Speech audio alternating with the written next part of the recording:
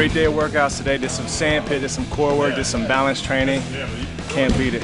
Got to do what we have to do to stay on top. Saw me doing some change of direction drills, trying to get ready for this year, playing outside linebacker. With the tennis balls, working with my hand-eye coordination so I can get interceptions.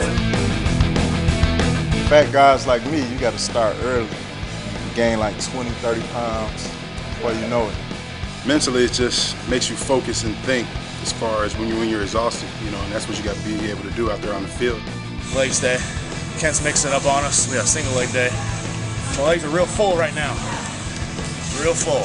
You make it to the playoffs, you don't get that much of a rest. Just we had a little time, you know, to rest, get our body back. But, you know, a few months later, we're back at it. This is where I kill people on the line scrimmage. This right here. I come in here 4 days a week. Every movement that we do in the gym, we use on the field. Trying to get back in shape, trying to, get back to Pro Bowl caliber fullback. It's not easy. Ready? That's what it takes, though. Come on. Come on. It's not easy to be a professional athlete.